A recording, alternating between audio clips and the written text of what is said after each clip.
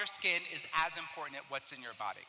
This movement, though, is fueled by ingredients in our products, which, as you know, has been our mission for 38 years.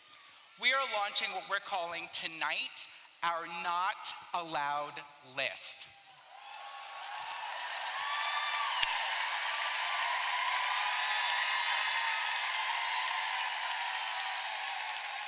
I guess that was really this morning, not tonight. So this morning. So more than 2,000 ingredients make up what we're calling our Not Allowed list. 1,400 which actually come from the European Union, and then more than 600 on top of that that we absolutely will not waver and will not formulate with.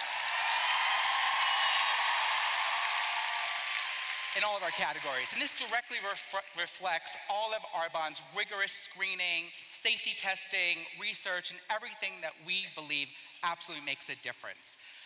We're going to launch all of this on the website in the next couple of weeks in all of our countries. So we're going to give you a snapshot tonight or today, but you'll absolutely get this full visibility to everyone in the world because we really want everyone to see this loud and clear. Our Not Allowed list is defined by 4 clear buckets. And you've been asking for that. Like, how do we decide what we formulate with or without? So here's the 4 buckets. The first is ingredients have to be mission aligned. That means they're vegan, gluten-free, non-GMO, no artificial flavors, colors. We do not test on animals. They are not allowed in our products. Safety, so safety, ingredients that have high levels of irritation, toxicity, a high allergen content, right? Known hormone disruptors, cancer causing, or have negative consumer press. Those are not allowed in our products.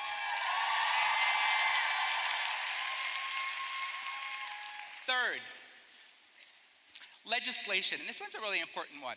So clearly we follow all of the regulatory allowances because we're compliant, obviously, in all of our countries. But we're also really good at keeping an ear to the ground as to what's coming a couple of years down the road.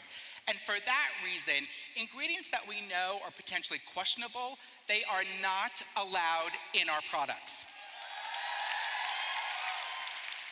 And last but not least, our green commitment, environmental. Ingredients that are harmful to the environment and have a negative impact on communities are not allowed. So we're really proud of that. Secondly, we're creating a campaign that we're going to push out there in social media, and we're going to send the message to the world that Arbonne, we've established this. We've